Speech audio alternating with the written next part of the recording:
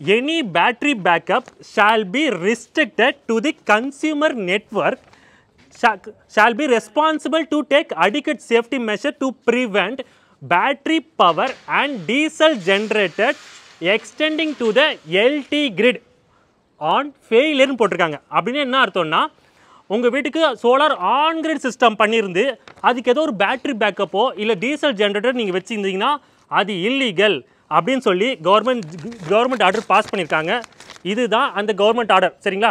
நிறைய பேர் எங்களுக்கு ஃபோன் பண்ணி இப்போ வந்து நீங்கள் வந்து ஆன் கிரிட் ஹைப்ரிட் இன்வெர்டர் பண்ணுறீங்களா, ஹைப்ரிட் ஒயரிங் பண்ணுறீங்களா கேட்குறீங்க. அது மாதிரிலாம் நாங்கள் பண்ணுறதில்ல. ஏன்னா எது இல்லீகல் எது லீகல்னு கவர்மெண்ட்டே ஆர்டர் பாஸ் பண்ணியிருக்காங்க. ஒரு ஆன் கிரிடுக்கு பியூர் ஒயரிங் தான் பண்ணும், ஹைப்ரிட் ஒயரிங் பண்ணக்கூடாது. இந்த வீடியோ ஃபுல்லாகவே அதுதான் சொல்லி தரப்போகிறேன். உங்கள் வீட்டுக்கும் இதே மாதிரி சோலார் பேனல் போடணும்னா டிஸ்கிரிப்ஷன் நம்பரை கான்டாக்ட் பண்ணுங்கள். எங்கள் சோலார் இன்ஜினியர்ஸ் உங்களுக்கு இது மாதிரி பெஸ்ட்டான பிராண்டடான top and manufacture solar panel install பண்ணி தருவாங்க.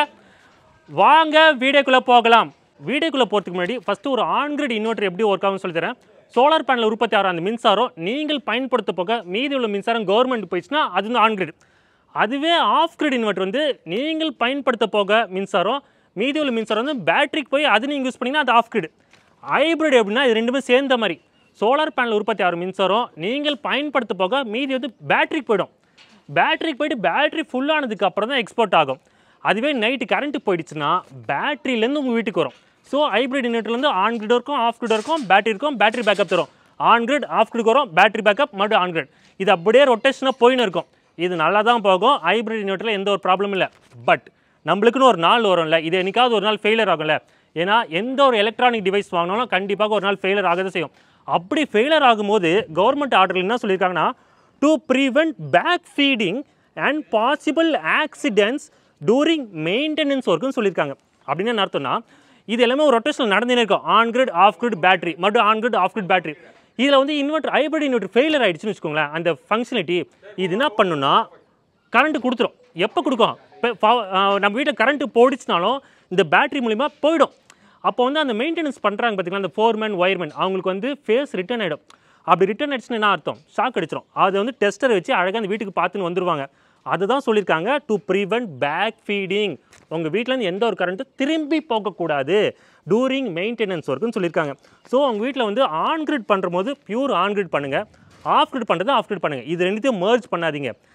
ஹைப்ரிட் இன்வெர்டர் நல்லா தான் ஒர்க் ஆகும். பட் நம்மளுக்குன்னு ஒரு நாள் வரும்போது சொல்கிறேன் அந்த இன்வெர்டர் ஃபெயிலியர் ஆனது எப்படின்னு தெரியாது. ஏன்னா பேட்டரி பேக்கப் கொடுத்துருந்தா இருக்கும். நீங்கள் நினச்சிட்டு கரண்ட் இருக்குன்னு நினச்சிங்க. பட் அது அப்படி ஒர்க் ஆகாது. இன்னொரு வேர்டு சொல்லியிருக்காங்க இந்த event of distribution LT supply failure the GISS should have automatic isolation mechanism to prevent any solar power being fed into the LT grid on distribution license சொல்லியிருக்காங்க. அப்படின்னா அர்த்தம் இது ஃபெயிலியர் ஆகும்போது ஒரு ஐசோலேஷன் ஆட்டோமேட்டிக் ஐசோலேஷன் இருக்கணும். அப்படி இருந்தால் மட்டும்தான் to prevent any solar power being feet. அதாவது இந்த சோலார் பவர் வந்து மறுபடியும் திரும்பி போகக்கூடாதுன்னு சொல்லியிருக்காங்க. சரி டானி, இதெல்லாம் ஏதோ பண்ணிட்டோம், ஏதோ நடந்துச்சு, ஒரு 5 வருஷத்துக்கு அப்புறம் இன்வெர்டர் ரிப்பேர் ஆகிடுச்சு. இதுக்கு யார் பொறுப்பு எடுத்துப்பாங்கன்னா சோலார் பேனல் இன்ஸ்டால் பண்ண நாங்களா இல்லை அதை இன்ஸ்டால் பண்ண சொன்ன நீங்களா, பண்ணவங்களா பண்ண சொன்னவங்களா? இதில் யாருக்கோ ஒருத்தருக்கு வந்து இது வந்து தலைவலியாக வரணும்ல, அதுக்கும் அவங்க ஆன்சர் சொல்லியிருக்காங்க. The consumer is solely responsible for any accident to humans சொல்லியிருக்காங்க. ஹியூமன்ஸ்னால் ஃபோர்மேன் அவங்கள தான் குறிக்குது. அவங்களுக்கு வந்து ஃபேஸ் ரிட்டர்ன் ஆகக்கூடாது, ஷாக் அடிக்கக்கூடாது. அப்போ வந்து கன்சியூமராகி நீங்கள் தான் இதை பொறுப்பேற்றுக்கணும். இன்ஸ்டால் பண்ணவங்க யாருமே பொறுப்பேற்றுக்க மாட்டாங்க. ஸோ அதனால் உங்கள் வீட்டுக்கு ஆன் கிரிட் சிஸ்டம் பண்ணுறதா பியூர் ஆன் கிரிட் பண்ணுங்கள், ஆஃப் கிரிட் பண்ணுறதா பியூர் ஆஃப் கிரிட் பண்ணிடுங்க. இது ரெண்டுத்தையும் மர்ஜ் பண்ணாதீங்க. சரி டானி, அது மாதிரி ஏதோ ஒன்று ஆயிடுச்சு, தப்பாக ஆயிடுச்சு. அதுக்கு என்ன பண்ணுவாங்கன்னா அவங்களே அதுக்கு இன்னொரு மீனிங் சொல்லியிருக்காங்க. இந்த distribution licence reserve the right to disconnect the consumer installation at any time சொல்லிட்டாங்க. அவங்களுக்கு வந்து ஒரு உரிமை இருக்குது. நீங்கள் பண்ண இன்ஸ்டாலேஷனை நாங்கள் டிஸ்கனெக்ட் பண்ணுறதுக்கு எங்களுக்கு முழு அதிகாரம் இருக்குது.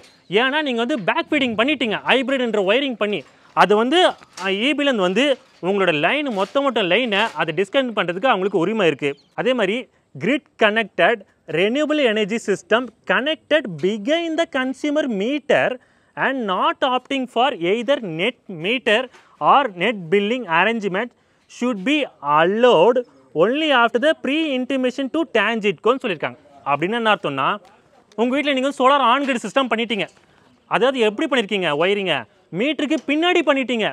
எனக்கு வந்து நெட் மீட்டரும் வேணாம், நெட் பில்லிங்கும் வேணாம்ப்பா, அவங்களுக்கு தெரியாமல் நான் பண்ணிக்கிறேன் அப்படின்னு நீங்கள் சொன்னீங்கன்னா அதுலேயே அவங்க கவர்மெண்ட் ஜியோவில் ஆன்சர் பண்ணியிருக்காங்க. நீ பண்ணா பண்ணிக்க, ஆனால் shall be allowed only after the prior intimation to tangent சொல்லியிருக்காங்க. நீ என்கிட்ட சொல்லிட்டு தான் நீ பண்ணணும், எங்களுக்கு சொல்லாமல் நீ எதுவும் பண்ணக்கூடாது அப்படின்னு சொல்லியிருக்காங்க.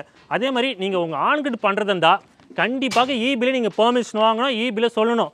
நான் எனக்கு யாருக்குமே தெரியாமல் நான் பண்ணிடுறேன், நான் வந்து 0 எக்ஸ்போர்ட் டிவைஸ் போட்டுடுறேன், யாருக்கு என்ன தெரிய போகுதுன்னா கண்டிப்பாக ஈஸியாக கண்டுபிடிச்சிருப்பாங்க. ஏன்னா டிஓடின்னு இருக்குது, அப்புறம் சாங்ஷன் லோடெலாம் இருக்குது. இதை வச்சு ஈஸியாக அவங்க கண்டுபிடிக்க முடியும். ஏன்னா நியரஸ்ட் டிரான்ஸ்ஃபார்மரோட ஃபீஸிபிலிட்டி 500 கிலோவாட்டா 250 கிலோவாட்டா, அதில் 90% தான் சோலார் பேனல் போடணும்னு சொல்லியிருக்காங்க. ஸோ அதை வச்சு அவங்க ஈஸியாக கண்டுபிடிச்சிருவாங்க. ப்ரியர் இன்டிமேஷன் டு டேஞ்சிட்கோன்னு ஒரு வேர்டை வச்சு தான் ஜியோ முடிச்சிருக்காங்க. எங்களுக்கு நீங்கள் கண்டிப்பாக சொல்லி ஆகணும், அதுக்கு முன்னாடி பண்ணிடாதீங்க. ஏன்னா ஒருவேளை பேக் ஃபீடிங் ஆகிடுச்சுன்னா இந்த சோலார் சப்ளை வந்து ஃபேஸ் ரிட்டர்ன் ஆகிடுச்சுன்னா பேட்ரி பேக்கப் போட்டு, அதாவது ஹைப்ரிட் ஒயரிங் பண்ணி பேட்ரி பேக்கப் வச்சு கரண்ட் தெரியாமல் வெளியே போயிடுச்சுன்னு வச்சுக்கோங்களேன், அந்த ஒயர்மேன் வந்து எந்த வீட்டில் சோலார் சிஸ்டம் பண்ணியிருக்காங்களோ டெஸ்டர் வச்சு வச்சு பார்த்துன்னு வந்து இந்த வீட்டில் தான் வந்து பவர் ஃபேஸ் அவுட் ஆகுதுன்னு நினச்சிக்கின்னு வந்து ஈ ஹாவ் ரைட்ஸ் டு டிஸ்கனெக்ட்னு போட்டிருக்காங்க. மறுபடியும் சொல்லிடுறேன். ஸோ இது வந்து கொஞ்சம் ஒரு நெகட்டிவான வீடியோ தான். பட் ஸ்டில் நாங்கள் ஏன் இது சொல்கிறோன்னா, எங்களுக்கு நிறைய ஃபோன் கால்ஸ் வருது. ஹைப்ரிடிங் ஒயரிங் பண்ணுறீங்களா, ஹைப்ரிட் இன்வெர்டர் பண்ணுறீங்களா, நாங்கள் அதுக்கு வந்து சொல்கிற ஒரே ஆன்சர் இல்லை பண்ணுறது. ஏன்னா நாங்கள் வந்து இன்னும் ட்ராவல் பண்ணணும். ஸோ நாங்கள் வந்து ஜியோவில் என்ன மென்ஷன் பண்ணியிருக்கோம் அதுதான் நாங்கள் பண்ணுவோமே தவிர, இது தவிர நாங்கள் எதுவும் பண்ணுறதில்ல. ஏன்னா இது தவிர நீங்கள் ஏதாவது பண்ணிவிட்டு இல்லீகலாக பண்ணிட்டீங்கன்னு வச்சுக்கோங்களேன், அது உங்களுக்கு பெரிய ப்ராப்ளமாக போயிடும். அதுவே நீங்கள் இதில் இருக்கிறது பண்ணிட்டீங்கன்னு வச்சுக்கோங்களேன், அதுக்கப்புறம் ஏதோ ப்ராப்ளம் வரும், நம்ம தைரியமாக ஃபேஸ் பண்ணலாம். ஏன்னா கவர்மெண்ட் ஆர்டரில் போட்டிருக்க ஒயரிங் சிஸ்டம் தான் நீங்கள் இன்ஸ்டால் பண்ணி ப்ரூவ் பண்ணலாம். ஸோ உங்களுக்கு இதே மாதிரி சோலார் பேனல் போடணும்னா டிஸ்கிரிப்ஷன் நம்பர் கான்டாக்ட் பண்ணுங்கள். எங்கள் சோலார் இன்ஜினியர்ஸ் உங்கள் வீட்டுக்கு இது மாதிரி அழகான சோலார் பேனல் இன்ஸ்டால் பண்ணி தருவாங்க. இந்த எப்போவுமே ஒரு வீடியோ எடுத்தாலும் அது முழுக்க எங்களுக்கு தான் சாரும். அதிலும் நான் தான் அந்த வீடியோ வந்து ரெக்கார்ட் பண்ணி வீடியோ எடிட்டிங் பண்ணுறேன். பட் இந்த வீடியோ வந்து எங்களுக்கு வந்து இந்த ஃபோன் அட்டென்ட் பண்ணுவார் பார்த்தீங்களா, அவருக்கு தான் நம்ம ஃபோன் கால் அதிகமாக வந்துன்னு இருக்குது.